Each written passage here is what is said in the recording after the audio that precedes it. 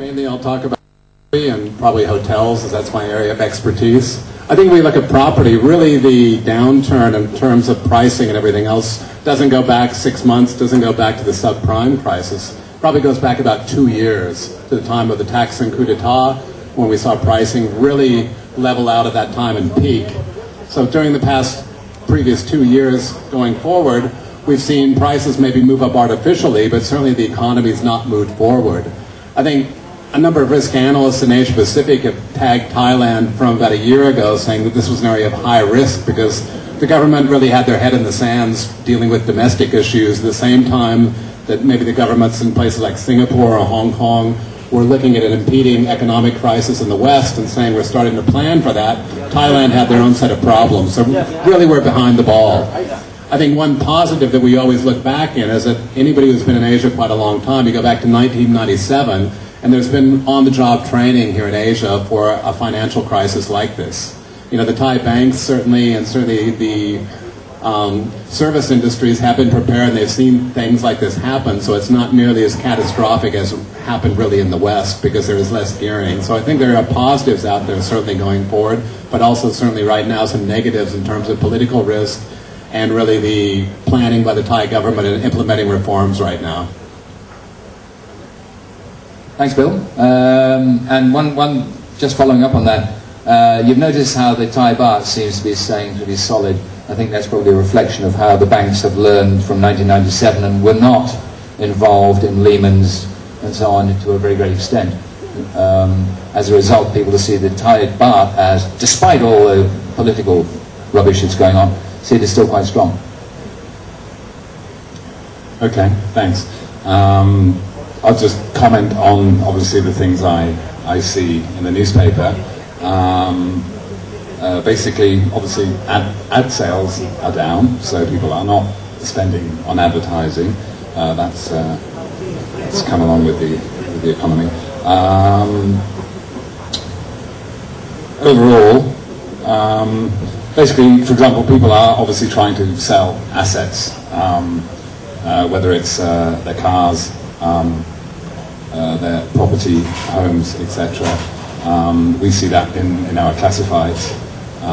There are a lot more people trying to sell their assets, but obviously people not too willing to buy them at the moment. So I mean that's what we see. Excuse me, in the newspaper as far as people trying to, the effects that the economy is having on people. The delay in the summit till I guess October, and how has that affected the hospitality industry, and what other effects do you think from a PR standpoint on a worldwide scope would that have? Actually, I think it might be a blessing in disguise. It was canceled, certainly, because there was the element of risk involved, and if anything would have gone wrong during the incident, the benefits would have far outweighed the actual downside. You know, tourism, always you go back to something called big event syndrome. It's not always very possible. Whenever you have big events like the Olympics or these type of things, you have a spike in occupancy for a very short period, but you're also displacing your own high season business. You know, granted this was going to be during low season, but it really wasn't going to do much for tourism on a broader scale. So it's not the end of the world losing this event. You know, Phuket has to go back and work on the fundamentals of tourism and how we're going to replace the markets which are right now gone. You know, really right now where Phuket is maybe 5 years ago. Phuket traditionally has been a very high, low season destination, but during the past few years it became unseasonal. You know, Phuket was always full of tourists. Right now we're seeing for the first time maybe a step backwards in that its seasonality is quite high, so we're seeing low season again. So it's how are we going to find the basics to drive business back during low season again. So I think having the Asian conference not here is not necessarily a bad thing.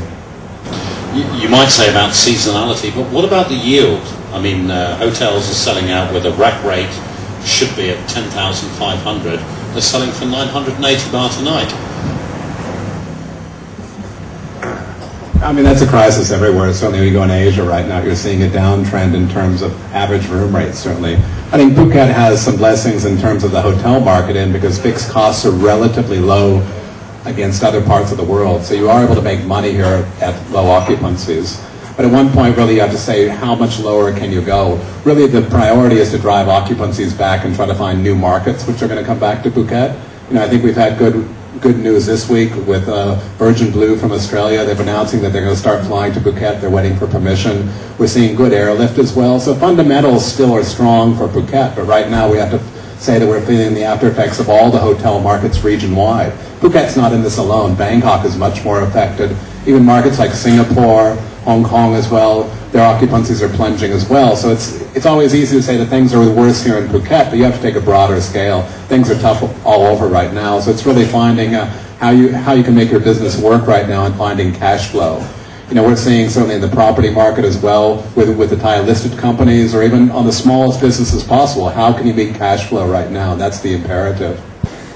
I have a couple of examples. Here, and we'll ask you guys as well how you manage this. I was talking to Martin Platts, the golf teacher. Have you met him? Golf pro, the golf guru. That's right. Yeah. Also known as Mr. Balls or Mr. Putts, is that right? He said he's never had it so good. Part of the reason is that a whole bunch of business people who play golf for business have now decided they've got time to improve their game.